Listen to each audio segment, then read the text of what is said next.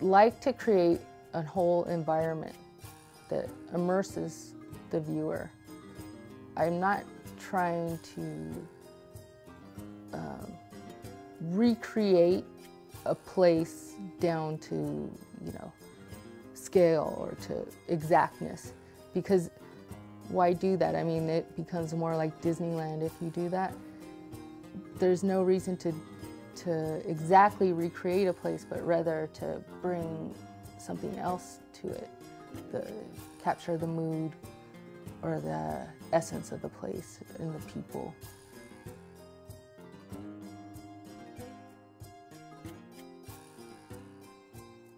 I was doing sculptures that were covered on the outside and inside with black and white collage. And this piece, most of the collage disappears and it takes on more of a realistic place and story. This is influenced by Psycho. There's this, where the kind of crazy motel keeper lives. There's a little hole in the wall. There's little clues all over, like under the mattress in here is a kind of altered Bible. These are the clues kind of about the motel keeper and some images. In this room where a murder was supposed to happen, there's an image of the woman. With my work, one of the things that I'm also exploring is the question of what's real, what's reality. Reality is only many different people's perceptions. Scale can constantly change and the image can mutate, and I think this speaks to our view of reality and what's real. The facade on the front is of a house and it's two-dimensional, but it appears to be three-dimensional. And the room has forced perspective. There's a mirror in the back that reflects another image, so it looks like it goes back much further. This series was about what you see isn't always what's there. You can see a nice, pretty house driving down the street, but who knows what's really going on inside. And it's like that in life too. There's no black and whites really. This is called I Don't Know Who I Am Anymore. It's different characters that Sean Penn has done, kind of describing how each of us has different people inside of us, different characters we put on, different masks. I've used video a lot in my sculptures. I think it gives another layer of the story that's going on. If you use small figurines, it almost becomes like something trite or, you know, a little toy, but I like the idea of putting real people into my sculptures.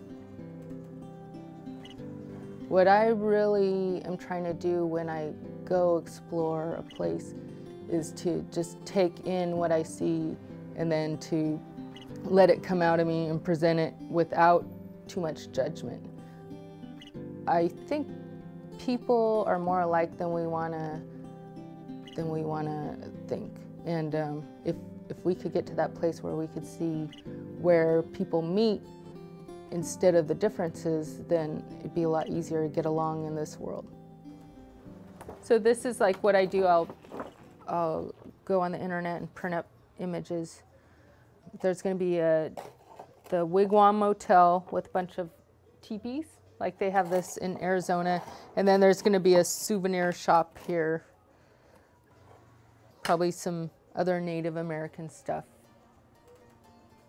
In the Southwest, I mean, it's really interesting. It's just kind of a cliche of Native American, like, tchotchke stuff.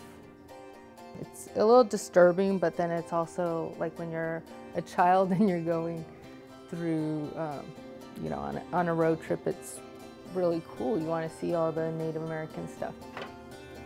I think People are attracted to my work for a few different reasons. One is that people want to be a voyeur.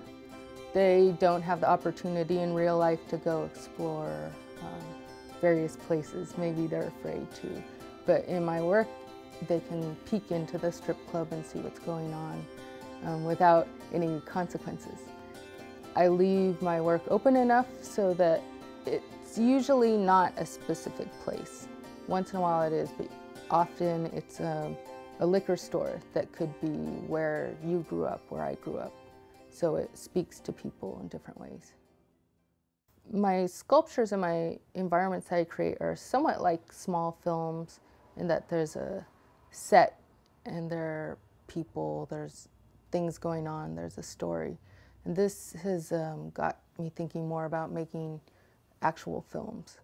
So this is a new direction that I'm taking to think about, and how much of my art do I want to put in the film? Do I want to have small scale? Do I want to stick to large scale? It's just a whole new art medium that I'm thinking about and I'm really excited about. I like the idea of exploring new mediums that aren't necessarily comfortable and are fresh and a little scary and exciting. I think that's when real magic happens and when you get a chance to grow and learn.